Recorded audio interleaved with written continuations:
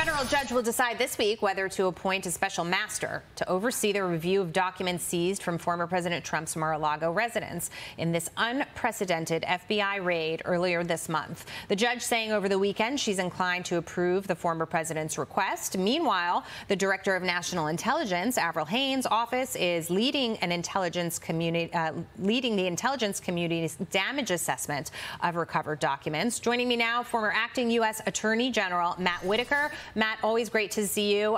Your take on the potential appointment of a special master. President Trump is saying documents were taken that are under attorney-client privilege that shouldn't have been taken, and he wants an accounting for what was taken, what needs to be returned, and it seems like he might get it. Yeah, good morning, Jackie. I think that's exactly where we're heading. A special master is going to add a layer of credibility that everyone, including the FBI, should want in this case. For 6 years, we've had these investigations into Trump. We had the Russian collusion hoax. We had the impeachments and all the reported investigations. And I think this is going to not only provide the transparency that I think is necessary in this case, but it's also, remember, it's necessitated because they grabbed his passports. And this, to your point earlier, the overbroad search warrant, I think, necessitates also someone, a third party, like a special master, to look at all these documents and make sure that the attorney-client privilege information, executive privilege information, and just personal records that are not included in the search warrant were not scooped up during the raid. I want to turn to Biden's border crisis for a moment while I have you, because nearly 4.9 million illegal migrants have reportedly crossed U.S. borders since President Biden took office. And we were talking about some of the goals here, some of the reasons that the administration may be turning a blind eye to this, possibly changing voting demographics in this country. Your thoughts? That's a large number, Matt.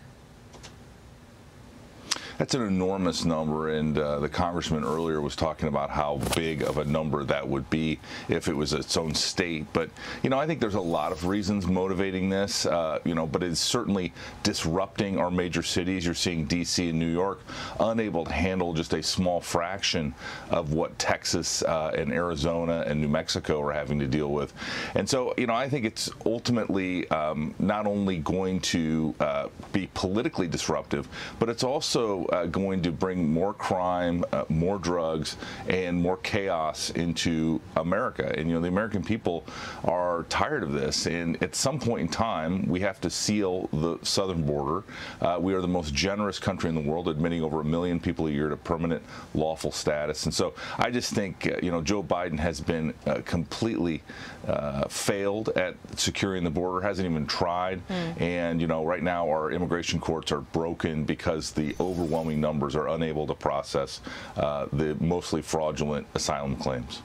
Well, in Texas, Border Patrol agents say they foiled a dangerous human smuggling attempt. 3 illegal migrants were crammed into the trunk of this car. I believe we have some pictures. We were showing it earlier. It's really devastating to see. And you wonder, Kamala Harris, you're the border czar that isn't even, paying attention to this. You see photos like this. We talked about the fentanyl coming across the border as well. It's really heartbreaking.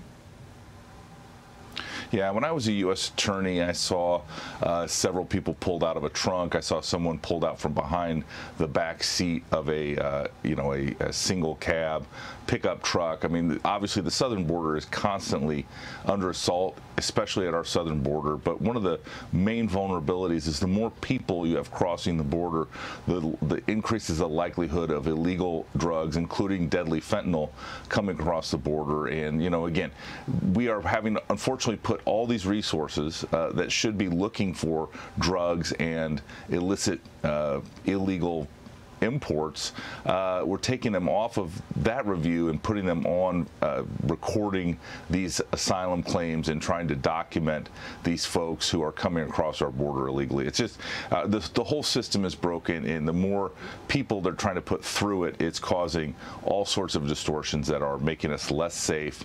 And I fear future attacks from terrorists that have come in through our porous southern border in the future. Yeah, these are all major issues that many people across the country are concerned about. Lee.